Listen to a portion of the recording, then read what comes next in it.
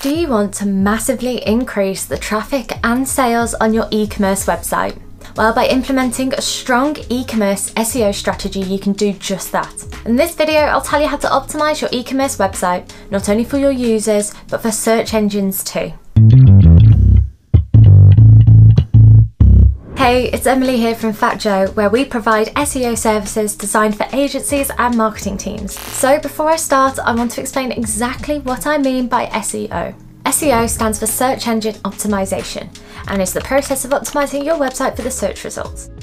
The aim here is to improve the visibility of your website by increasing your position within the search results for relevant keywords. The keyword here is visibility. You want to be the most visible website in the search results. So what's the difference between e-commerce SEO and normal SEO? Well, in theory, they're pretty much the same thing. The only difference is that in e-commerce SEO, you focus more on optimizing the product-related pages.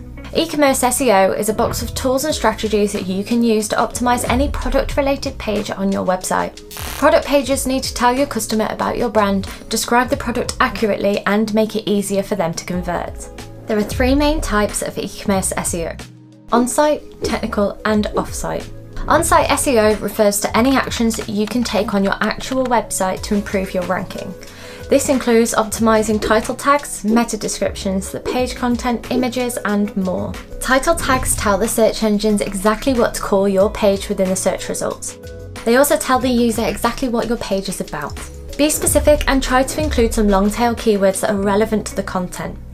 Also play around with the vocabulary that you use around these keywords, but make sure that they're clear and concise. You could even measure the results by doing some A/B testing. Next, make sure that you have detailed product descriptions on every single product page. I know this seems like a pretty basic tip, but you'd be surprised at how many websites include nothing but the product name.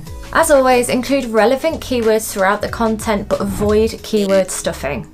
Try to create lengthy content of around 1,000 words that clearly communicates the features, benefits, and attributes of the product. Images are key for every e-commerce website, and although it's tempting to put in heavy high-res images because they look great, unfortunately they can really slow down the page loading speed of your website. Remember that Google is adding page experience to their ranking factors, and if you're watching this past May 2021, they already have. Slow loading speeds massively impacts the user experience, which is not good news for those looking to dominate the search results. We go into even more detail on how to optimize for on-site SEO on our blog. Technical SEO is about optimizing the inner workings of the website. The aim here is to make it as easy as possible for your users to navigate, whilst also making it as easy as possible for the search engine spiders to crawl. I'm going to take you through how to fix two of the most common technical SEO issues for e-commerce websites. First of all, I want to talk about slow loading speed because your users won't wait. I know I've already touched upon this, but it's actually one of the most common issues that can be easily solved. You can check your website's page speed by using Google PageSpeed Insights. This free tool will not only give you a load speed score, but it'll also tell you what you can do to improve the load speed of your website. This includes removing any unnecessary elements of your pages and any random plugins that you no longer use. Next, we have 404 redirect. Your users will be faced with a 404 redirect when you've removed the content of a page or removed the page altogether, but the URL still exists for them to access. The best thing to do is to set up a 301 redirect. This will take your users to a similar page or at least to the home page. That way you can retain around 90% of the SEO that you built up for that URL, and you will not harm the user experience.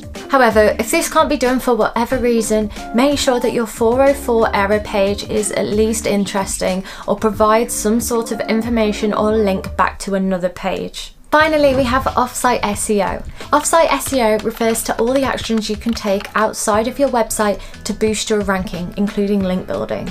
There are a variety of link building types which you can check out on our website, but I just want to give you my top tips for e-commerce websites. Tip number one is to focus on building links to your category pages rather than your product pages. But I'm trying to sell specific products, shouldn't I be building links to these pages? Well, the answer is yes and no. Although it's tempting to plough straight into building links to the most popular or margin-rich products, unless these products are never going to be removed or changed, the most effective long-term strategy is to build links to category pages. Doing this allows you the flexibility to add and remove products as you wish without negatively impacting your link building efforts. This could mean creating a top selling category, building links to this page and displaying all your top selling products here. Now let's talk about content marketing. Content marketing is the practice of creating blogs, videos, social posts and other media to generate interest in your products. No matter which of the 3 types of e-commerce SEO you choose to do, content is always king. When you produce quality product-related content, users have more of a reason to visit your site, and it gives external websites an incentive to link back to you. As far as e-commerce SEO tips go, maintaining a good quality blog is one of the most important. There aren't many things more effective at providing your users with in-depth information that helps them overcome their pain points. If, for instance, you find that your users are asking Google specific questions around your product, you could use these as blog titles and provide all the answers. Examples include buying guides, product reviews, ebooks, and product setup guides. Always remember that the content you create should provide value and keywords should be included naturally.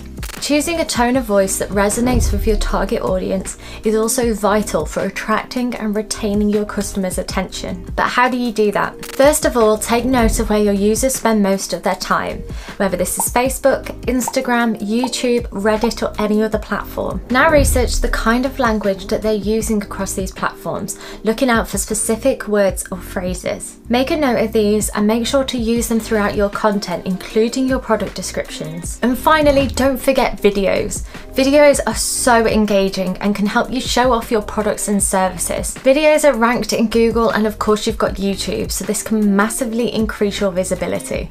Now let's talk about targeting rich snippets. Rich snippets are the small nuggets of information that appear within the search results. Learning how to target these is particularly important for e-commerce SEO because Google won't automatically display them. Although it sounds complicated, setting this up is actually pretty simple. Google offers a tool called the Structured Data Markup Helper. Once you publish your content, you use this free tool to tell Google exactly what exists within that piece of content. You'll choose this based on the rich snippets that you see appearing already for your target keywords. In the case of e-commerce SEO, you'll want to make heavy use of the products category, as this will tell Google that you're selling online. Best practices for qualifying for rich snippets include answering questions within your content concisely and in a way that your users and search engines can understand. You could also provide unique or novel statistics around a particular point. This will help to make your content unique and stand out to Google. You could also provide list-based articles or listicles, which will help Google create a quick rundown of the contents. The final point I want to talk about is local e-commerce SEO. Local SEO is the process of optimizing your website for users within a specific geographic area. This type of SEO is specifically relevant to those who own a physical store or offer local delivery.